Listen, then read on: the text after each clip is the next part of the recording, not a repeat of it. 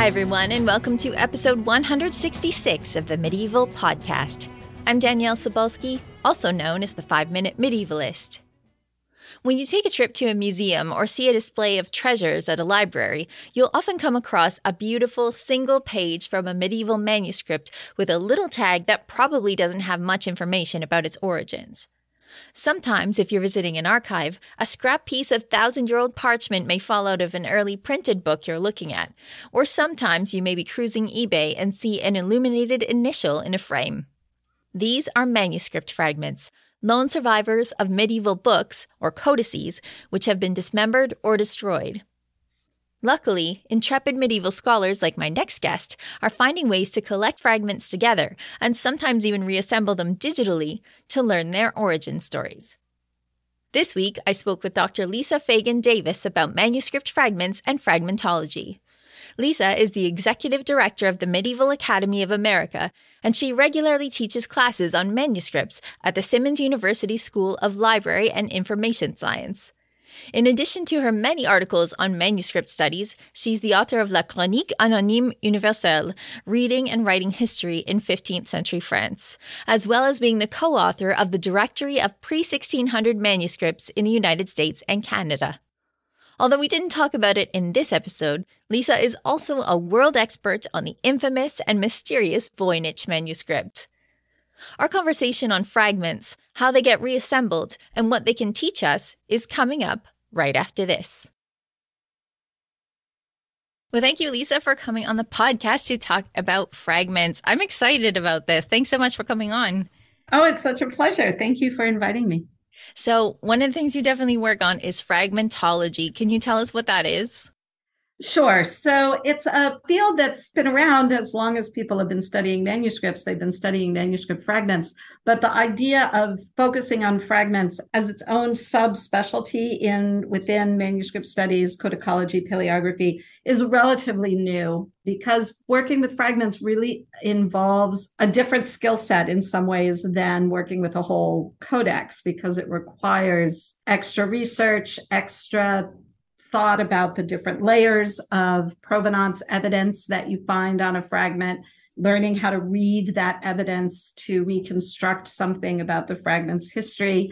That's a relatively new field, maybe 10, 15 years, I would say, that people have really begun thinking about working with fragments as a real subspecialty.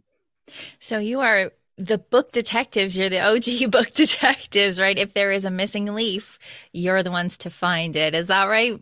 Yes, that's the idea. It's the detective work. It's very satisfying. It's frustrating, lots of dead ends, but when you find the thing you're looking for, it's really thrilling.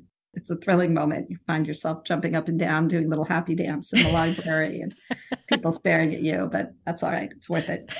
As medievalists, I think we're used to people staring at us. So yes, that's true. Also true. So just to give people a concept of why this is important, how many fragments are we talking about worldwide? Are we talking about there's 5 fragments that maybe don't have a home? How many are we talking? Oh my gosh, actual fragments of pre-1600 manuscripts. So a lot depends on how you want to define it. My own specialization is Western Europe, just because that's my field of linguistics and what I've been studying in terms of the context for fragments. But of course, if you want to expand that to include fragments from Africa, fragments from around the Mediterranean, fragments, further towards China, India, Syria, it's limitless. It's hundreds of thousands of pieces, and they can be found anywhere. My particular interest at the moment is fragments in North America, North American collections. So fragments of manuscripts from the Western European Middle Ages that have made their way to North America by all sorts of means, figuring out where they are, figuring out how to identify them, training students and librarians about where you might look in your own library to find hidden fragments that you might not even know you have in your collection, and then what to do with them once you find them, how to promote them, how to get them online as quickly as possible, even if you don't know what they are, so that others can do the work of identifying them. Yeah, we're really going to dig into how that works because I think it's really interesting and also super important work. But let's backtrack for a second and think about, so we know that manuscripts are always going to be damaged. It's been, 1,000 years or at the outside 400 years since these were created, and people deliberately take apart manuscripts. So why are they doing this? I think it's something that has evolved over time. Why are people dismembering these manuscripts to begin with?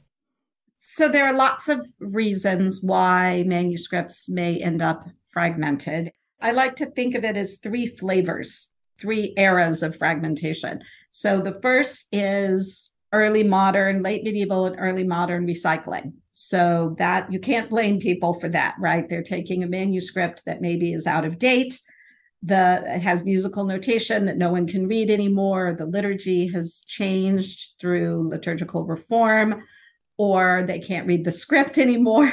If it's written in some, Gothic, difficult, challenging script to read, they can't read it anymore. The manuscript is not of value intrinsically yet in the early modern period. And so a binder might take a manuscript that's out of date, that's out of use, maybe damaged, and reuse the pages as part of the binding structure, because parchment is so valuable as a resource. So if you can reuse it rather than killing a perfectly good animal to make new parchment, that's not a bad thing in terms of thinking about resource management. But you also find fragments like that reused in like a bishop's mitre or lining a dress as a support to line the hem of a dress or the pockets of a medieval early modern dress. And so parchment pops up in all sorts of surprising places. So that's kind of the first piece. The second piece is as manuscripts begin to be valued intrinsically as works of art, not necessarily for their text so much, but as works of art, you start to find collectors in the 18th, 19th centuries cutting out initials and framing them or putting them in scrapbooks. So that's kind of the second piece, is when you start to find people cutting out images from a manuscript, leaving behind these spoliated husks. And then in the last phase, which is ongoing, unfortunately, is when you start to see dealers taking whole manuscripts and dismembering them page by page and selling off the pages one by one at a massive profit. And this is where it really becomes an ethical issue, more so even than the 18th century collectors. It's my book. If I want to cut it up, I'll cut it up. That was the attitude then.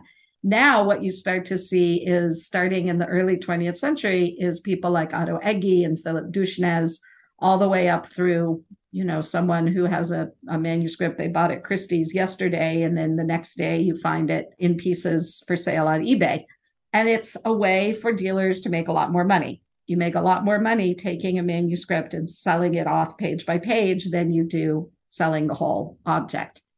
And that's, of course, a bad thing. Nobody wants to encourage that practice. And that's where the ethical issues of buying and selling fragments really come into play. Is you have to think about, if you are going to buy this leaf of a book of hours, are you tacitly encouraging the practice? Mm-hmm. Or is there a way to value the fragments without promoting fragmentation? And that, I think, is a real challenge. And everyone has to decide for themselves where they want to draw that line. There are some institutions that will not buy whole leaves. They just refuse to. That's just their policy, that they're not going to buy whole leaves. Mm-hmm. And then there are others who will just draw the line somewhere and say, if it was cut up 100 years ago, then there's no reason not to buy it, as opposed to it being cut up yesterday. It's like the analogy is elephant ivory. You can buy ivory that was sourced 400 years ago, but you don't want to buy ivory that was sourced yesterday, right? And in that case, there's an actual legal line where ivory is legal versus not legal. And unfortunately, dismembering manuscripts is not illegal. Yeah, it is not against the law. And so it continues today. it's really a problem. Well, let's talk about that for a second, only because Otto Egge's argument, I think, was that I dismember these manuscripts so that people who have less money can have the chance to touch a manuscript and frame it instead of having one person buy a codex and have it in a museum or something where people can't touch it. So can we dig into this argument? Why is it important to keep manuscripts together? What can we learn from them when they are together? Well, so let's talk about Otto Egge for a second. So yes, so that was Egge's whole defense. He labeled himself a biblioclast proudly. He, wrote an article called "I am a biblioclast," and that's pretty clear. I know, proudly. This was in the 1930s, and he really felt he was doing the world a favor. And I understand that argument. So basically what he said was hardly anyone can afford a whole manuscript. And that's true, but everyone can afford a leaf. Mm-hmm. And his argument was, you get a leaf and you get a leaf and you get a leaf, that everyone it shouldn't just be the rich institutions. It shouldn't be the Morgan libraries and the Houghton libraries and the Beinecke's who get to own this stuff. And their patrons, their students and faculty shouldn't be the only ones who get to use it. And so by doing what he did, which was, I keep saying this because I don't want anyone to think that I think this was a good thing. It was not a good thing. Mm-hmm. He cut up hundreds of manuscripts. He destroyed them. But something good came out of it, which was that all of these little institutions all over North America now have teaching collections of manuscript leaves that they can use, that they do use for teaching students about codicology and paleography and, to get their hands on parchment. I don't think it's black and white necessarily. I think what he did was a terrible thing, but he was absolutely right that it gave all of these tiny little collections the opportunity to have this kind of material and take care of it and offer it to students to study and work on. And that has transformed careers and lives. I know a lot of curators who came to medieval studies because they were introduced to this material that Otto Egge dismembered. Mm-hmm. So it's a complicated question. I definitely think there is enough stock out there that there is absolutely no excuse for anyone to cut up a manuscript anymore. There's no possible excuse for it.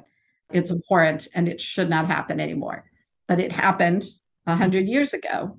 Mm-hmm. And what can we do about it? Well, we can start trying to repair that damage. We can't repair it physically. There's mm-hmm. no way we're ever going to gather all of those, fallen leaves. We can't rake them together. It's a metaphor a little bit. And physically put the manuscript back together. It's not going to happen. But we can do it digitally. And that's the kind of work that's really exciting to me. And when you start then putting these things back together, you really do see what's been lost because you can do so much more with the object when you have more evidence, right? So just looking at one leaf of the manuscript that I've been studying for years, the Beauvais Missal, looking at one leaf of the Beauvais Missal doesn't tell you much about the manuscript other than, oh, it's so pretty. Oh, it's from the late 13th, maybe the very early 14th century. And oh, look, it has music.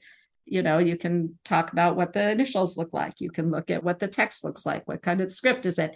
But you can't learn anything useful about the liturgy of Beauvais until you look at 100 leaves or 200 leaves. I've now found 113 leaves. And once you start looking at the sum total of all of that material, you realize what you lose when you cut up a manuscript. And the other thing that you lose is the provenance information that you find inside the front cover or on the first leaf.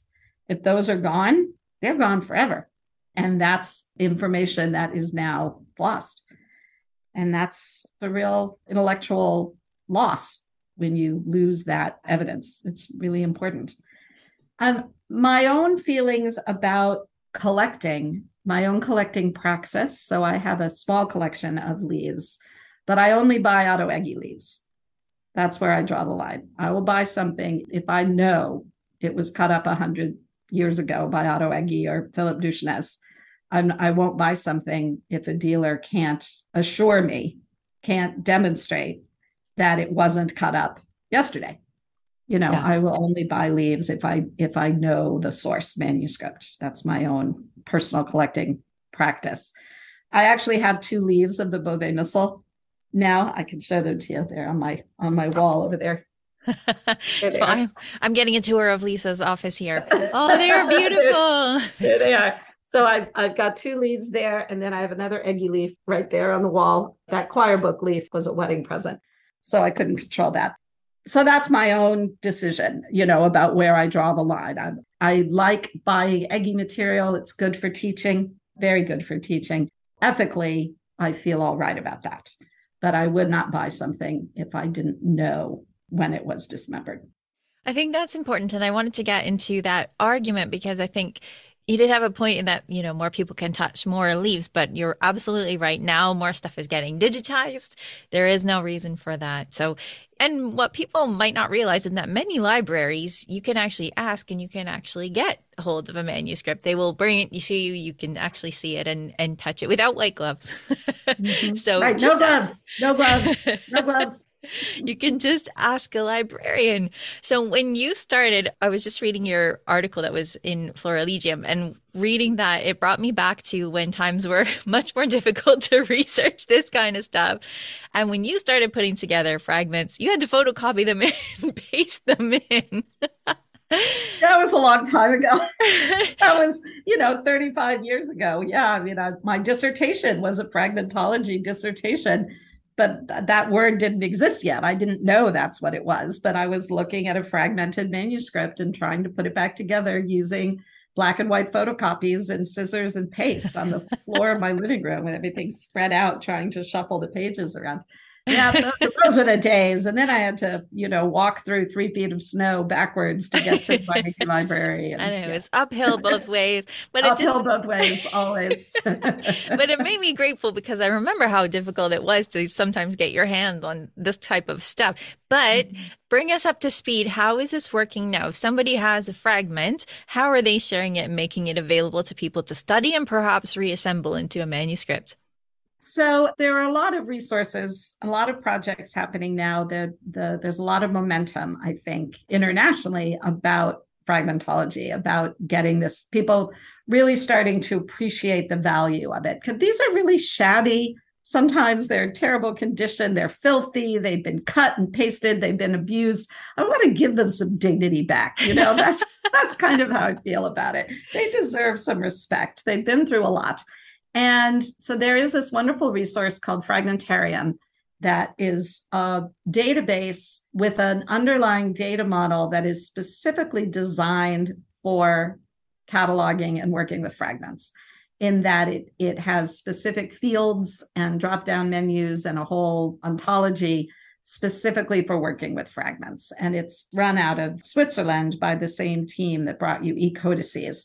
And it's a IIIF-based image bank that allows you to use the power of IIIF to actually put fragments in the right order. So you can catalog individual fragments, and then you can create a digital reconstruction and actually start putting leaves back in the right order.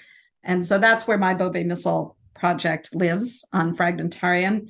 And I use it in my class at the Simmons University School of Library and Information Science, where I teach a course for grad students. It's called the Medieval Manuscript from Charlemagne to Gutenberg. So that's my time frame. We start with Caroline and go up through printing. And in that class, as a final project, because my students are all future librarians, so we talk a lot about data modeling, and we talk about cataloging and discoverability, and they each get a leaf to catalog from a particular Egge manuscript. We're all working on the same manuscript, but everyone has their own leaf from a collection somewhere in North America, and they have to catalog it in Fragmentarium. So they have to identify the text on the leaf and come up with their own thoughts about the date and place of origin, and do a whole description of it and catalog it in Fragmentarium. And then the class works together to put the leaves back in the right order. And then once we've done that, we then dig into the reconstructed manuscript to see what we can learn that we didn't know before. They're usually books of hours. Can we determine the use of the manuscript based on the reconstructed liturgy? Can we learn anything about the provenance? And then we try to find it in the Schoenberg database of manuscripts. If we can find a sales record before it was broken, based on the work that we've done, can we find something out about the object before it was dismantled? And that's been a really useful and productive project. And those are on Fragmentarium now forever, whatever forever means in the digital world. They are permalinks. Yeah, and with Fragmentarium, if I'm understanding it correctly, because I haven't cruised this site myself, you can test these theories and it doesn't damage anything. You can just try things out and see, does this fit? And other people can contribute and have a look at that. Is that right? Yeah, exactly. Because it's IIIF, you can annotate and play around with the images without transforming the actual JPEG. That's, the joy of IIIF is that it mirrors the image using the IIIF manifest when you want it. When you call for it using the permalink, the IIIF link, the image appears in the shared canvas viewer, whatever viewer you're using, and then you can annotate it and manipulate it, and it doesn't change anything from the original image file, which is one of the great things about IIIF, is that you can have hundreds of people looking at an image at the same time and working with it without actually transforming it. Yeah, I think this is such a game changer, and what a great technology. I mean, have everyone be able to work on the same leave at the same time and contribute things, because as you were saying before, people with so many different skills, paleography, codicology, everybody has something they can contribute and really do some great detective work with this. Yeah. And, one of the big problems, at least in North America, is that there are so many fragments scattered and so many codices too, but way more fragments than whole codices in North American collections. And they need to be cataloged in some way. But most collections don't have someone on staff who is a paleographer. They don't have someone on campus who's a paleographer. They may not even have a medievalist on campus, in which case digitizing and just getting it online, even if you don't know exactly what it is. It's enough to say, here's a shelf mark, it's a medieval manuscript, and just put it online so that someone can find it that way. And then someone somewhere out in the world can catalog it and send you the information about it so that you can then add that to your record. There are several different schools of cataloging. Some people think you have to know everything about an object before you put it online. I do not feel that way. I think less is fine. As long as it's out there, someone will provide more. You don't have to wait until you know what it is before you put it online. I think you should put it online first and then let the people come to you. Yeah, you don't have to do it all yourself. Crowdsource the work. That is why we have experts. I want to circle back around to something that you mentioned, because I don't want people to miss this, because this is one of the most important reasons that you can reassemble a manuscript. And that is that you've said that when you put together a manuscript, you can trace it back to see what the provenance was before it sort of disappeared. So can you walk us through maybe a case study of this where you've put together something and then you found it again in a record? Yeah. So my students a few years ago at Simmons, we were working on a particular Eggy manuscript, one of the books of ours that he dismembered, really lovely early 15th century manuscript. And once we had enough leaves, so I think we had maybe 35 leaves that we had identified, and we had put them back together. And then when we started to dig into the liturgy, we discovered that it was for the use of, I'm trying to remember, I feel like it was Chalon-sur-Marne in France. And once we knew that, and we knew that because we had enough liturgy that we could actually discover that by doing research into the use of the manuscript. And we knew the measurements, obviously, of the manuscript. We knew how many lines per leaf there were. And just armed with that information, we went to the Schoenberg database and started looking for Book of Hours, the use of Chalon-sur-Marne, 17 lines per page from the early 15th century. And by using the different facets in the Schoenberg database to kind of narrow the results, we actually found a sales record from the 1930s, from when the manuscript was still whole, from when it was still complete, before Otto Ege bought it and cut it up. And once we knew that, then we knew how many leaves there were originally, because it was a Sotheby's sale, and they said there were originally, 132 leaves. We knew how many miniatures there had been, because the Sotheby's description described them for us. We knew something about the provenance because that was in the description, So there's all this information that suddenly we can now attach to this object that was not known before. And so that meant I could reach out to all the institutions that own these leaves. The University of Toronto, for example, is one.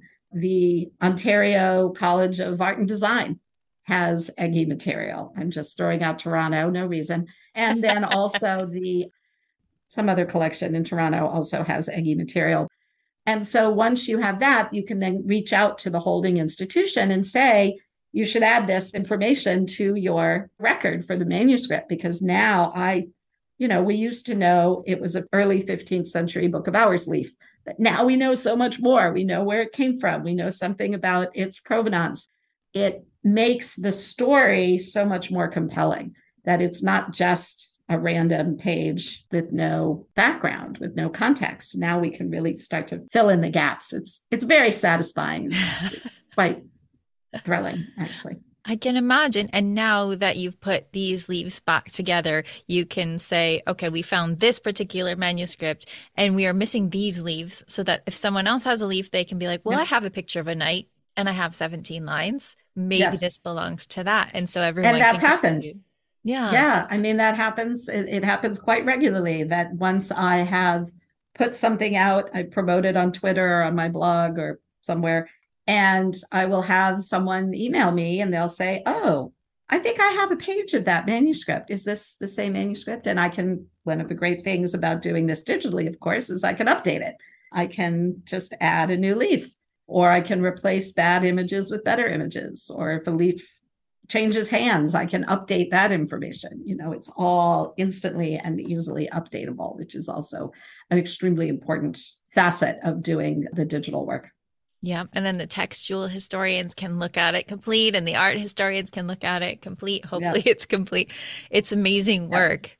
But speaking of Twitter, you were just mentioning on Twitter, you had a very cool investigation going on not too long ago. Can you tell us a little bit about that? We can redact the names, but you made a discovery.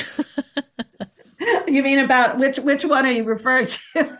You found one that was being auctioned, I believe, or sold, and you were alerted to it because they were using your own text, but then the story got deeper. So there was a manuscript being sold on eBay where the seller had plagiarized my blog. He was in Louisiana, and he went to my blog post about manuscripts of Louisiana and just lifted text and added it to the description of this manuscript. Wrongly. It had absolutely no connection to the manuscript that he was trying to sell. But once I realized what he had done, I wrote him and said, you can't just plagiarize me, right? You need to either cite me correctly or remove this text. And in fact, you should remove it because it has nothing to do with the manuscript you're trying to sell. So he did that. But then I did a little more digging into the manuscript, and I realized it should have been part of an institutional collection in Louisiana. And the investigation is still ongoing, so I can't say more than that. Yeah. But I realized that it was supposed to be part of an institutional collection and clearly wasn't. And so I contacted the institution and said, isn't this one of your manuscripts? And they said, oh, why, yes. Yes, it is. And so the police were called to investigate, and the dealer removed it from eBay and voluntarily surrendered it and returned it to the institution, claiming that he had acquired it. Honestly, he didn't know, he wasn't the one who stole it. We don't, that's the ongoing part, is the investigation of the theft. Mm-hmm. And so this was a very satisfying for me, certainly in many ways, but that it's an example of how provenance research is actually really important. And it was only because of my work studying manuscript holdings in North America that I realized this manuscript was not where it should be. And I've done investigations like that actually for the US government. I am actually an official investigator for the US Department of Homeland Security, which handles art repatriation. And I've done several investigations for the government that resulted in manuscripts being returned to their European homes when it was discovered that they had left under circumstances that were not appropriate, let's say. I hope that you have a badge that has like an initial on it. No, I wish. Just like a little Gothic initial on. I think that would be amazing. Yeah, right. No, it's very satisfying and important work. A lot of manuscripts came to North America in the wake of World War II. Soldiers, picking them up in Italy and putting them in a bag and bringing them over. And there are a lot of questions sometimes about a manuscript's provenance that really need to be answered. Sometimes there are no answers. Sometimes you can't prove one way or another how a manuscript made its way across the ocean.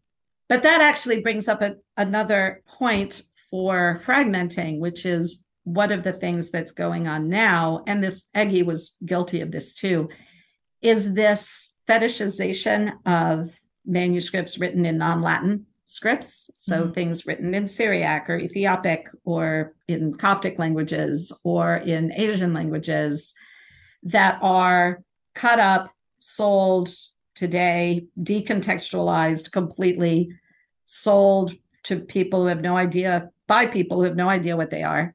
And that's a whole different problem because it ties into the ugly history of medieval studies from the 19th century and this idea that Western languages are superior, Western manuscripts are superior somehow, and manuscripts that are produced outside of that zone are somehow exotic and fetishized in a way that grows out of colonialist praxis. And that's something that I'm really interested in and interested in trying to subvert and do some what in the library world is called reparative cataloging, where, for example, the Library of Congress only recently got rid of the word Oriental in cataloging and replaced it with less racist and more appropriate geographic terminology. That's just one example, but it's the sort of thing that really needs to happen, that if you find yourself in possession of a leaf of a Quran, for example, that's a problem, right? I mean, that's a book where the object is sacred to someone. And to just cut it up and decontextualize it and scatter it to the winds is really damaging and hurtful and is a real problem. And the repair work starts with cataloging. That's the first step, identification and cataloging. So that means that you need to find someone who reads Syriac. You need to find someone who reads Ethiopic, who can actually tell you what this is and give it some context. That's the first step towards reparative work, is knowing what the thing is that you're trying to recontextualize. That's hard for a lot of institutions because they don't know where to start. They might have a box of fragments that just says miscellaneous fragments that no one can read. They're full of manuscript fragments in languages that there isn't someone in their library who knows how to read them. And so it is your responsibility, I think, as a curator to do the work to find someone who can tell you what this is. If you don't know what it is, find someone who can, so that they can start that reparative work. It's really important, and it's just starting to be done. But I think that's the next phase, the next thing that has to happen. Well, I do want to get into what regular people can do if they come across a fragment. But while we're on the subject of curators, if a curator finds a box full of manuscripts that they can't read, is there a place they can go to find experts? Like, I'm sure there are experts that are like, call me if you need help. Can you reach out to someone at Fragmentarium, for example, and ask for help? So Fragmentarium doesn't have a whole lot of non-Western fragments. There are fragments in Hebrew and Greek and languages that you might find in Western European contexts, but you're not going to find much yet on fragmentarium in Syriac or Coptic languages or Asian languages.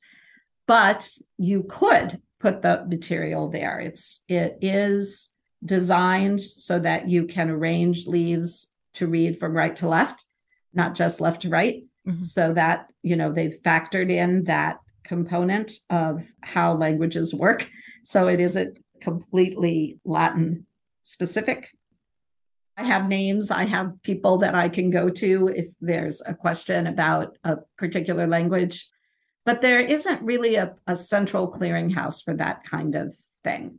Often what people will, start Googling and they'll find their way to me and they'll email me and I'll say, oh, well, here's who you talk to about Armenian and here's who you can talk to about Greek and things like that. But it would be great if there were just a central place where you could list people's names as a person to contact. It's a good idea, actually. That would be really helpful, right? Like you run across a manuscript, it's in a language you can't read, you don't even know what language it is. And that's the first step. Well, if anyone is out there that is inspired to create this database, that'd be great. But for the people who might see a manuscript leaf on eBay, or they might find it in a relative's basement, what should they do with it? Because I think there are a lot of people who are listening that are now on the case. They're going to be looking on eBay for manuscripts. What do they do? So in North America in particular, there are so many leaves that are in private hands, and not even people who consider themselves collectors, but someone whose grandma bought a leaf from Otto Egge in 1936, and it's been hanging on the wall for generations. And, people just walk by it. They don't really know what it is. So I would say first step is to take some pictures. That's the first step. You may want to, depending on how it's framed, you may want to remove it from the frame so you can see the other side. But you should have a professional do that.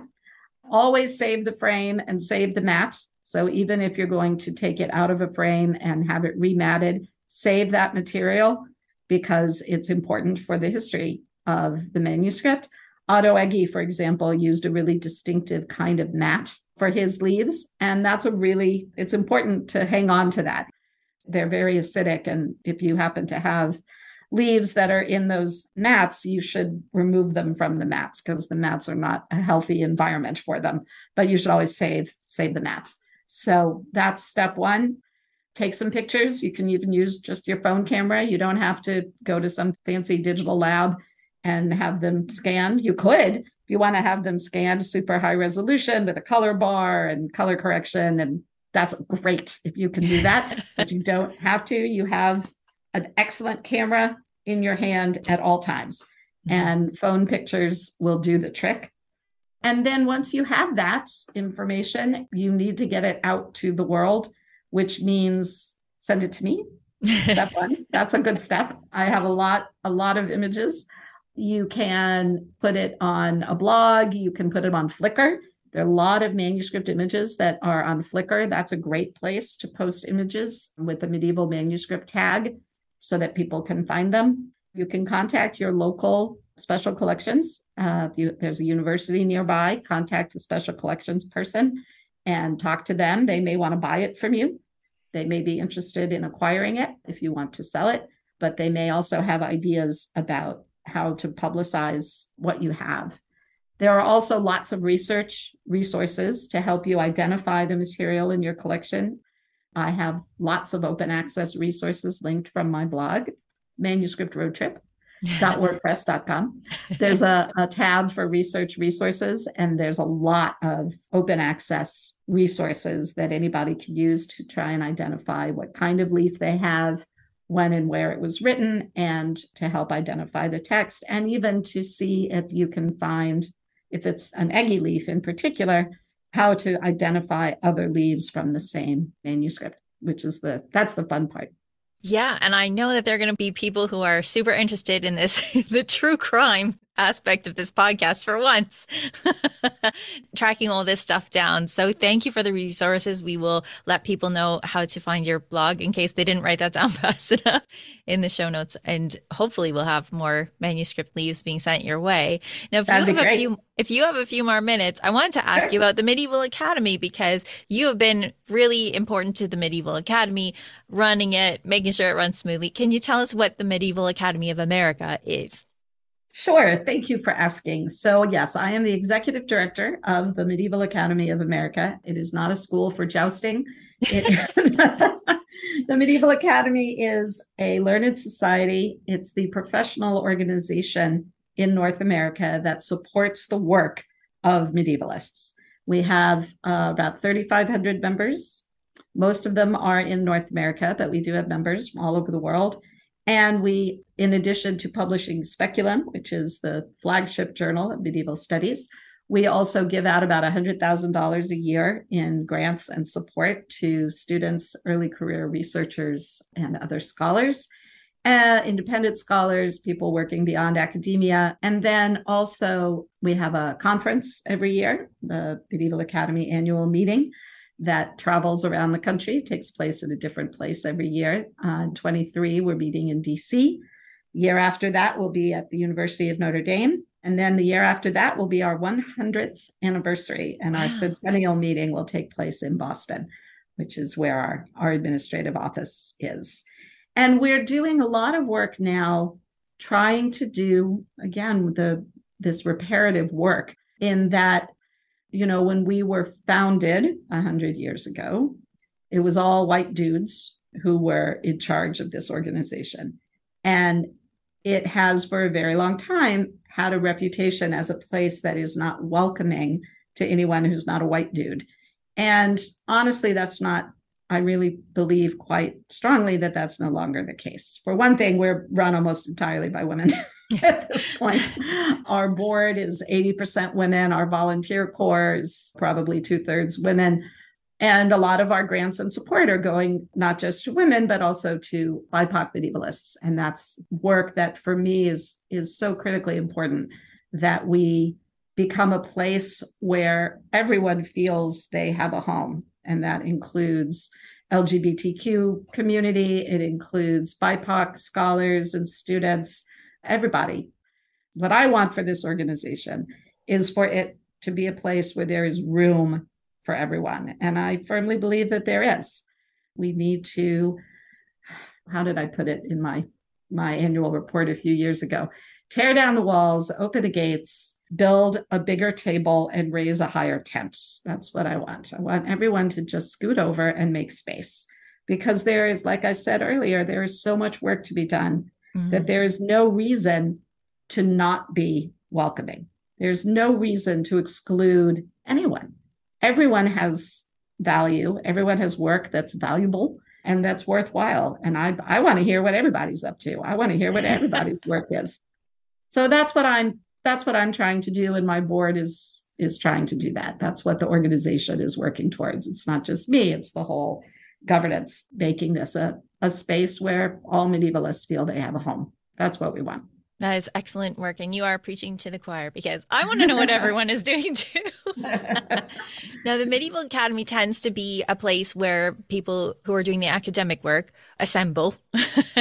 Is there a space for it in the Medieval Academy for people who are armchair historians? Can they join it? Can they read Speculum? Or is this a place that is mainly... Absolutely. Absolutely. Okay. Yes, definitely. We do have a class of membership called Friends. There is a Friends of the Medieval Academy, as opposed to student or professional academic or independent scholar.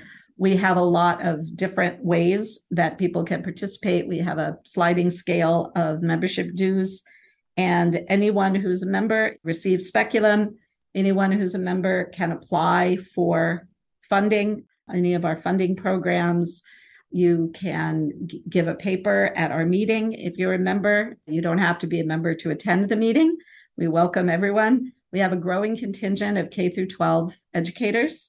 Because it's become really clear that we can and must have an impact on K through 12 curricula in North America in order to continue the work of not just broadening our membership, but also broadening what we mean by the Middle Ages. Mm-hmm. That's a really important piece of what we're trying to do. And it's where the field is going. The idea that it's not just the upper left corner of Europe anymore, right? It's all of Africa, not even just the Mediterranean coast, but all of Africa. It's Asia, it's the Middle East, it's Byzantium, it's Russia, it's all of Europe, Africa, and Asia. And we even have members who are working on the medieval period in North America, although that's a more complicated situation because, of course, that's its own field. But there definitely are, we do have members who are doing Indigenous studies and doing that in a comparative way, which is really interesting and exciting. So there's a lot of really exciting work happening right now. And there's room for the more traditional methods as well. It's not, nobody's being crowded out. There's room for everybody. Room for everybody. I think that is the perfect place to stop because we've been talking for quite a long time and I do want to be respectful of your time. But yeah, there's a place for everyone. And we will make sure that we let people know how to find the Medieval Academy. If you have never heard of it before, check it out because it's got lots of resources you can contribute. You can help people who are interested in the medieval world and also people who are scholars and just starting out and might need grants. So it's a great institution. Thanks for telling us about it. And thanks so much, Lisa, for coming on to talk about fragments. I think this is really interesting stuff and I'm so grateful you came on. Thank you. It's my pleasure. I appreciate the invitation. Always happy to spread the gospel about fragments and fragmentology. To find out more about Lisa's work or to reach out to her about a fragment you found, you can follow her on Twitter at Lisa F. Davis, or you can visit her blog at manuscriptroadtrip.wordpress.com. To find out more about the Medieval Academy of America or to become a member, check out their website at medievalacademy.org. Before we go, here's Peter from medievalist.net to tell us what's on the website. What's going on, Peter? Hey. Well, we got some really exciting news. We are having our first online course. Woohoo! Following in my footsteps, right? Indeed. Yeah, you're the inspiration. And what we've wanted to do is start being able to a place where we can offer people that have done teaching at universities or colleges, but they want to kind of teach to the wider world, an opportunity like they can actually teach courses about the topics they love. This is going to be something we're going to be continuing and going on, but our first one is now available for pre-order, and it's called The Viking Age. Sweet. The Viking Age. That's a good place to start. Who's teaching that one? Yeah, it's Terry Barnes, a historian. She's written for the site. She's taught at college levels, university level, and she's going to do a 6-week course. There'll be live sessions. What started the Vikings to the mythology to their society. And I think it's going to be really great. And I'm hoping people will sign up for it. So we're talking 6 weeks, one live class per week, and you get to learn everything you ever wanted to know about Vikings. That's right. From an expert. That's amazing. So where do people find this link if they want to sign up for it? They want to pre-order the course. Just come on to medievalist.net. You can also check out Terry's new article, What Caused the Vikings, and it involves Breaking Bad. Sweet. That's amazing. Okay, so when you go to medievalist.net, are you going to have a tab at the top that people can go to, or are you going to have a direct link that we can drop in our show notes this week? Yeah, we'll have a direct link you can drop in on the show notes, and we'll have plenty of links on the site as well. I got one more question for you, Peter. When is this course going to run? It's going to start the first week of September, and it will run for 6 weeks, and live classes will be Fridays. So everyone who wants to know about this course can just go to the show notes and you'll have a link for us there. That's amazing. Thanks, Peter, for that. Yeah. What else is going on the site this week? Yeah, tons of articles from our writers. We're just still trying to catch up to all the stuff we have. So we have a piece on Jan Hus, the very interesting guy from the 15th century. And we also have a story of King Arthur's lovers. Wow. That's scandalous. There's going to be a lot of scandal in that article. I know it. I didn't know there were scandals at Camelot. Everybody knows there's scandals at Camelot. That's kind of the whole shtick, man. Hey, but meanwhile, your digital download is doing well, I hear. Yes, so my dirty words, 300 plus dirty, sexy words for writers is still available on my website. It's going to be available for a long time, so people can check that out. But yeah, people are starting to download it. It's starting to get some traction, and I'm hoping that writers will find it helpful. If they need to write a steamy scene, they can just look at these charts that are based on the information from the Oxford English Dictionary about earliest use of dirty words. It was so much fun to put that together, I gotta say, and I hope it's helpful to people. So people can find that on my website at daniellesabulski.com/shop. Yeah, I'm already using your insults. Yeah, you haven't used them on me so far. All right, well, thanks, Peter, for stopping by. Thanks. Thank you, as always, to Medievalist.net's patrons on patreon.com. Patrons can sign up for all sorts of amazing rewards like subscriptions to the Medieval Magazine and Medieval World Magazine, as well as ad-free versions of Medievalist.net. If you're enjoying this podcast, please consider signing up for Patreon, as your patronage directly funds both my podcast and others hosted by Medievalist.net. If you're already a patron, rest assured you have my undying gratitude. Thank you. For everything from fragments to fragrance, follow Medievalist.net on Facebook or Twitter at Medievalists. You can find me, Danièle Cebulski, on social media at 5MIN Medievalist or 5-Minute Medievalist.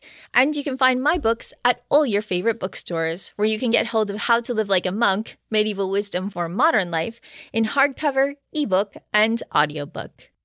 You can find my new digital downloads, including 300 plus dirty, sexy words for writers, at daniellesabulski.com/shop. Our music is Beyond the Warriors by Guy Frog. Thanks for listening, and have yourself a fantastic day.